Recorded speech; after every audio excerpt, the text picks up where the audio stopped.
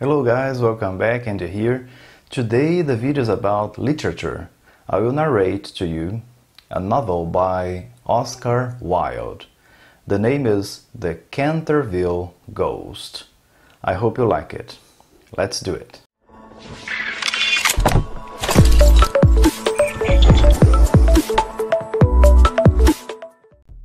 The Canterville Ghost, Part 2. Sir Simon meets the Otis family. The storm went on all night, and the next morning, when the family came down to breakfast, the blood stain was on the library floor again. "That's strange," said Washington. "Pinkerton's famous stain cleaner usually cleans anything. It must be the ghost." He cleaned the floor again with the little black stick, but the next morning the stain appeared once more. That night Mr. Otis closed the windows and locked the library door, but in the morning the blood stain was there again. The family found this most interesting. "Is there a ghost or isn't there?" they said to themselves. They could not decide. But that night they had the answer to their question. After the family was in bed and asleep, a strange noise woke Mr. Otis. It sounded like something metal moving slowly along the passage, and it was coming nearer to his bedroom door. He got out of bed and listened carefully. The strange noise went on, and he also heard the sound of footsteps. Then he put on his shoes, took a small bottle from his cupboard, and opened the door of his room. There, in the moonlight, was an old man with eyes as red as fire. His gray hair was long and dirty.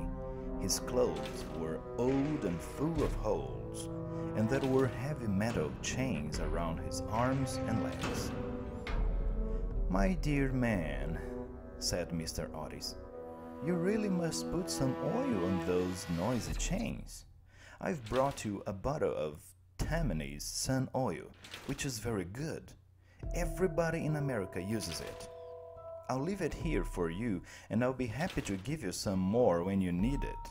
He put the bottle down on a small table, then went back inside his room and got into bed. For a second or two, the Canterville Ghost stood still. He was so angry. Then he knocked the bottle of oil onto the floor and hurried away. A strange green light came from his body and gave a long and terrible cry that rang through the house. But when he got to the top of the stairs, a door opened.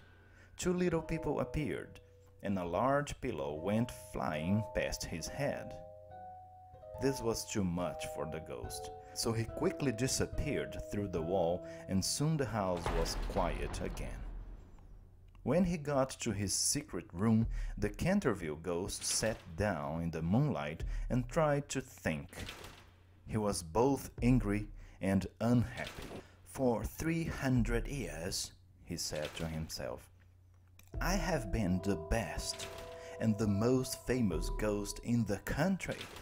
Everybody has been afraid of me. There was the Duchess of Bolton not long ago. I put my skeleton hands on her shoulders and she nearly died of terror. She has been ill ever since. Before that, there were 4 housekeepers who ran away from the house screaming. Then there was that wonderful night in 1752 when Lord Augustus shot himself in the library because he saw a skeleton in the armchair by the fire.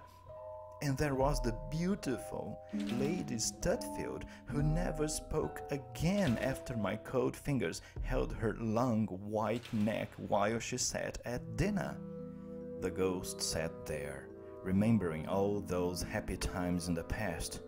But he was not happy now. "After all this," he said, "these terrible modern Americans come to the house and give me Tammany's Sun Oil for my chains and throw pillows at my head. It's too bad. They'll be sorry for this. Oh yes, they will. All night long, the ghost sat and thought hard. So that's all for today. I hope you liked the narration. Subscribe to the channel and see you next time.